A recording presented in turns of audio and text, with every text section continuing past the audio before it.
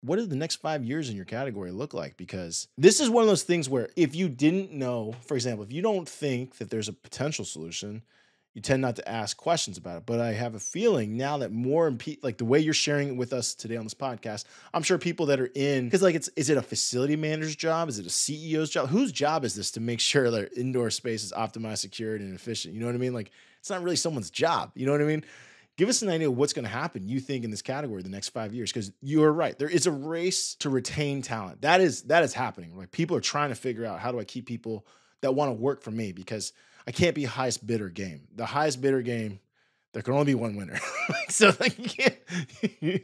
So how do people win? It's a new category, right? And we're actually starting to see job titles for folks that are responsible for workplace experience. So that's like up and coming. But yeah, I mean, outside of those kind of leading companies, it's HR, sometimes it's the facilities folks, sometimes it's, you know, the COO.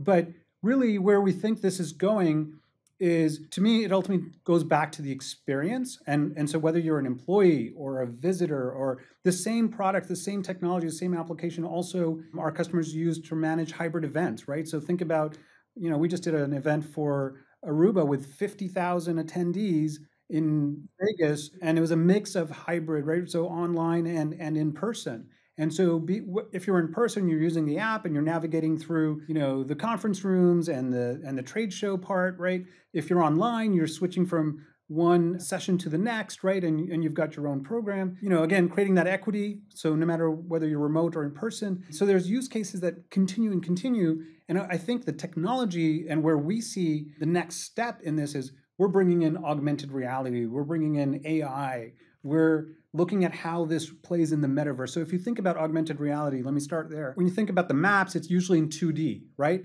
We're now moving to 3D maps so that as you walk through a space, you can see what's really happening there. So if you hold up your phone with the camera, it's showing you what's really there. And then on top of that, layering, you could have an avatar, or you could have points of interest, things popping up, right, telling you about what's in this space. Or if you're in a supermarket and you're looking at a wine bottle, it'll give you information about that wine, where it came from, or what it goes well with, right? Or what the pricing is. So depending on how you want to use it, we can layer in augmented reality and really, in some ways, whether it's an avatar or directional navigation information, right? Showing arrows, how do you get from point A to point B? Or I think this is kind of cool, like X-ray vision, right? So like I was just in our Berlin office and they were showing me how walking through the phone, and you put it at one of the doors in the hallway and it'll show you what's inside that room, right? So you can see, like you were saying earlier, like I need certain amenities and equipment for my session, right? So you can pull up and it'll show you everything that's in that room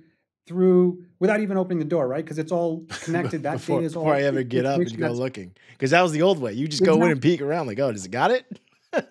The next thing with this is also making it immersive, right? So that's where some of the hardware with glasses, right, come in, and the metaverse comes in. So let's make it more immersive. So I'm not holding my phone, my hands are free. Maybe I've got glasses on, and now I can see the augmented reality, and the location data that we capture is driving that experience as you're walking through these spaces. So if I'm walking through Las Vegas Convention Center at a trade show, it's going to pop up and say, hey, that booth, that company was on your list of companies to visit, right? And here's the information. Or, you know, I meet somebody and it pulls up information about them, or whatever it may be, or it's helping me just do some simple navigation, but it's all integrated. And the maps that we're talking about as you move from 2D to 3D, essentially a digital twin of your physical space. That's what companies need to upload into the metaverse, right? If you're, from a business perspective, you want to create a digital twin of your physical space in the metaverse and then interact with your customers and partners there. You need us to come in and map your space. I'm telling you right now, I hope our lead sponsor, Salesforce, is listening to this, because they are the proprietors of one of the biggest conferences around, right? Dreamforce. And I've been to a Dreamforce, and like it's multiple city blocks. I don't know if you've ever been. It's multiple city blocks. It's held inside massive buildings, which also then requires me to, like, man, just knowing where I'm supposed to be and how to get there, not quite that easy. It was definitely, it was always a challenge. Oh, yeah, it's a major challenge.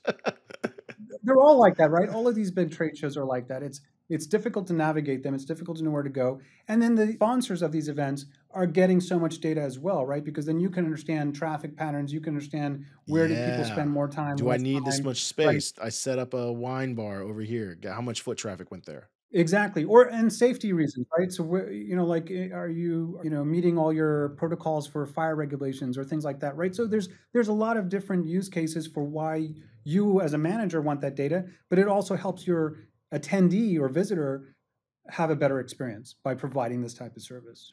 When I attended reInvent, like I was like lost at all times. reInvent, for anyone who's ever been to reInvent, it's crazy. Have you ever been to AWS reInvent? No, I haven't. I've never seen so much help staff around. They wear these like giant flags because, as you know, the inside of a casino is already designed to disorient you, so that you're like not really sure where you're going. So you stay around, hopefully play some games or shop. So they're inside of those massive casinos, and they have all these people with flags physically giving you guiding directions. They say like, "Come ask me." The way you're describing this and the way I see this, like, dude, it would have been tremendously convenient. If you're walking down the street, it's easy to tell someone to take a left on first, but it's very hard to explain where they should take a left inside of a building. There's no names to anything, right? So like, Exactly. so like for me to Exactly. walk and see that arrow, be like, right now, take a left, would be tremendously helpful, especially for a place like Vegas. Like we already said at the top of the conversation, dude, it's already designed to lose you. You know what I mean? So Yeah. Yeah, I mean, I've been to CES, Mobile World Congress. It's all the same, right? yeah, It's just they're such big venues, and so having that capability of navigating or being able to find your peers or colleagues or the company that you want to visit just becomes a lot easier, right? Because GPS is great outdoors. It doesn't do much indoors. it doesn't do anything indoors. Yeah, and especially when you get that like staff worker that guides you based on things that you don't know where they are to begin with. Like, oh, you have to take a left at booth E3. Like, what? The booths aren't numbered. Like, I don't know the numbers of the booths. Yeah. You can't see the numbers, and yeah. Hey, thanks for watching. This segment is brought to us by Salesforce Platform. Visit salesforce.com/newsletter to discover timely insights and useful tips tailored to your role. Subscribe to this channel and get more great IT and tech interviews with top industry leaders.